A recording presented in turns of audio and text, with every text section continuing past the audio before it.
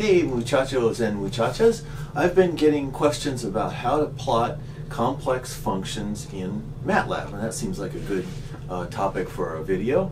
So let's have a go at this. I'm going to start with a quadratic equation that has complex roots. And I'm going to show you how to find those roots using complex numbers. Now we're going to start with a real simple quadratic equation here. It's f of x equals 2x squared plus 2x plus 2. They hardly come simpler than that, right? Well, when you draw a picture of this, here's pretty much what you get. Okay, there's x, there's f of x, okay? And the root of an equation is where the curve of the equation crosses the x-axis, right? Well, this doesn't cross the x-axis. So you might have heard that, well, it doesn't cross the x-axis, so its roots are complex. Okay, what does that mean? Well, it means that you're right, it doesn't cross if you're only looking at the real part of x, but if you look at both the real and the imaginary parts of x, it does cross. So instead of this, that's not going to work. What we got to do is we've got to look at the rest of space. We're only looking at one little slice out of a three-dimensional space, and we're not finding it there. Well, okay, there's a whole other dimension to look through. Let's do this. I'm going to show you how to do this in Matlab. If that's x, now let's do it this way. Let's say if x is complex, then x, I'll get my head out of your way here. X is a plus ib. A is the real part of x and b is the imaginary part of x. Now, I've said in other videos, real and imaginary are absolutely the worst names ever for these. When I become king of the world, morning of the first day, before I get thrown out of office, I'm going to make that something besides real and imaginary. It's going to be up and down, or left and right, or red and blue, or something like that, top and bottom, I don't know, something. Anything but real and imaginary. Because when you say imaginary, it makes it sound like it's not a legitimate mathematical entity. It is. There's two kinds of numbers, real and imaginary. As far as I've been able to tell from talking to mathematicians, there's no other numbers out there that you need to be worried about. This is it. There's only two kinds. And most of the time we limit ourselves to real numbers because that describes a lot of the world around us. Now, there are lots of things that we use to describe the world around us that really are cast in terms of complex numbers. Laplace transforms, Fourier transforms, most of AC power, anything where there's an oscillating signal going through a wire, that's usually got complex numbers in it. So these are around all over the place, whether you know about it or not. And there's nothing wrong with either one of those. Those are both completely legitimate mathematical entities. There's nothing to be worried about here. They just have slightly different properties is all. That's all you got to worry about. So let's make this the real part of x, which is a. Maybe the real part of it. I'm going to replace that with a, and I'm going to replace the imaginary part with b here, so you can kind of see what's going on. Okay, so that's real in that axis, and there's imaginary going on in that axis, and these are perpendicular to each other, or else they wouldn't be axes. And this is going to be f of x, which is really f of a plus ib. Now, here's the problem. There's two components going in as independent variables, the real and the imaginary. That means there's going to be two components coming out, real and imaginary. Well, if I tried to plot all that, I would get two independent variables coming in and two dependent variables coming out. That's four variables. I need 4 dimensions to plot that. Well, okay, I don't know about you. I live in three-dimensional space. I'll bet you do too. So I only know how to draw things in 3 dimensions. I know mathematically you can have any number of dimensions, but I live in 3D space. I don't know how to live in 4D space. I'm an engineer, not a physicist. I don't know how to do that. So what I'm going to do is, rather than try to deal with the fact that that's complex, I'm just going to do this. I'm going to find the absolute value of that. I'm going to plot the absolute value. What you're going to find out in Matlab is this isn't just a curve anymore. Now it's a surface. And the surface is going to have these two little points that come down and touch that plane right there.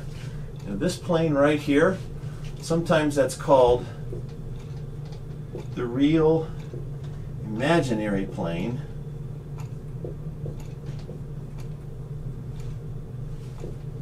or sometimes it's called the argon. Can you see that? You guys can see that. Called the argon plane, A-R-G-A-N-D, after the name of a mathematician. So once in a while you hear it called the argon plane. That would be a good band name. Yeah, I play triangle for a real imaginary plane. Anyway, so with all the talking out of the way, let's go into Matlab and let's see how to deal with this. Now I'm going to do this two ways. Number one is I'm going to push that equation through the symbolic solver, which is called MuPad in Matlab, and I'm going to show that it really will give you two complex roots. The two complex roots are, let's see, I'll write this out here just so you know what to expect.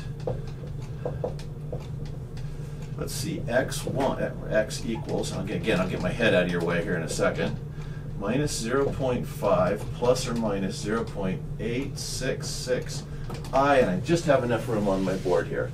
So there we go. Those are the two roots we're going to find using the symbolic processor. And then we're going to use the surface command, or maybe even surfc, and we're going to draw a picture of it so that you can see in 3 dimensions, you really do go down and touch this axis.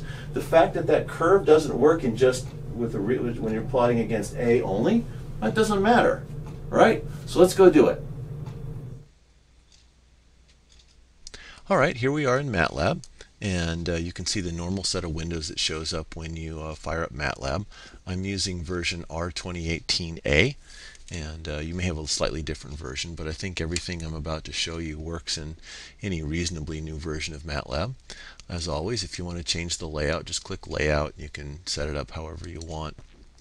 If you look in the current folder, there's some M files in this folder I was playing around with, and there's some command history. This is other things I was playing around with recently, including some stuff down there that didn't work as I was trying to learn how to present this as cleanly as I could. So let's start here. I just typed in sims x. What that means is I've defined x as a symbolic variable. It's not a numerical variable anymore. Matlab is a little different than some other number crunching packages because it maintains a distinction between symbolic and numerical variables that other ones kind of don't always. So there it is. Let's go ahead and type in this parabola, this quadratic equation I had on the board a minute ago. There it is, and let's solve f. Now that double equal sign says make f equal to 0, and since there's only one variable, it's going to assume I want to solve for x. And there it is. There's my minus 1/2, and if you work that out, you get 0.866. So there it is. There's the two roots for the equation, and they are complex conjugates if you're keeping track of things like that. So that's correct without necessarily being helpful. Let's see if we can fix that. I'm going to type in clear. I'll clear everything out so there's nothing in the workspace anymore. X is no longer a complex variable. Now, I already know from looking at this before what a good range for the variables I'm going to plot are. So in the real direction, I'm going to go from -2 to 1, and for the imaginary direction, I'm going to go -2 to 2. All right, so let's define little a. Right there, and I'm going to go from -2 to 1, just like I said, and I'm going to step in 0.1 steps. And let's do b as well. There it is again. I'm going to go from -2 to 2, and then my step size is going to be the same. So there's that. Now, I need to have a grid of points on the real imaginary plane. So all the a's are going to be defined by this, and all the b's are going to be defined by that to make a grid. Well, I could do like a nested loop or something, but there is a command called mesh grid. I'll just recall that. Mesh grid, give it A, give it B, where A and B are vectors. And it spits out A and B, where A and B are matrices. So this A and this B are all the real locations of everything in the grid, and there's all the imaginary locations of everything in the grid. So now I have two matrices here, and you can see they're 41 by 31. A was 1 by 31, and B was 1 by 41. By the way, why is it 1 by 31 and not 1 by 30? Well, because I have a 0 in there. There is an A equals 0. That's that extra 1 that you're looking for. Okay, so let's define y. There it is right there. Okay, so there's everything just as it was before, only everywhere I had x, I have a plus ib. And I'm using the capital letters because I wanted to calculate everything in that mesh, not just along those two directions. And I'm having to put that dot right there because this is now a matrix. I'm trying to push a matrix through there, so I have to let it know that this is a matrix or vector going through. It's not just a number. So it'll do that. Well, last thing I need to do is let's type in surf C, okay, and let's give it ABS of Y. A and B show how to label the real and the imaginary axes, scale them for us. And ABS of Y, I want the absolute value of Y, because Y is going to be a complex number as well. And I'll let it grind. There we go. Now, I'm going to blow that up a little bit. And if you can see, if we look right down there, there's those 2 points. Those go down and touch the real imaginary axis. So which one's real and which one's imaginary? Well, I didn't bother to label it. Let's fix that. There's a command called X label, so I'm going to call real is going in the X direction. That's my A. And Y label. Okay, let's see what that looks like now. There it is. Now, I'm not a big fan of this color map. This is the default color map, and I like kind of a brighter one. I'm going to do this. Color map, there's one called Jet that uses bright primary colors. So I hit that, and there I get it. Okay, I like that much better. That makes for me, that's easier to look at. If there's lots of different color maps. Pick whichever one you want. And the only thing I don't like right now is that contour plot right here at the bottom. Doesn't have enough contours on it. I wish it had more. So let's fix that too. So I'm double clicking on that, and what I get over here is that, see that says level step? Level step is Matlab language for, that's the vertical distance between contours on that contour plot that lives underneath the surface plot. And so I'm going to make it 0.5. There, that's much better. Okay, so I'm going to close this and unselect that.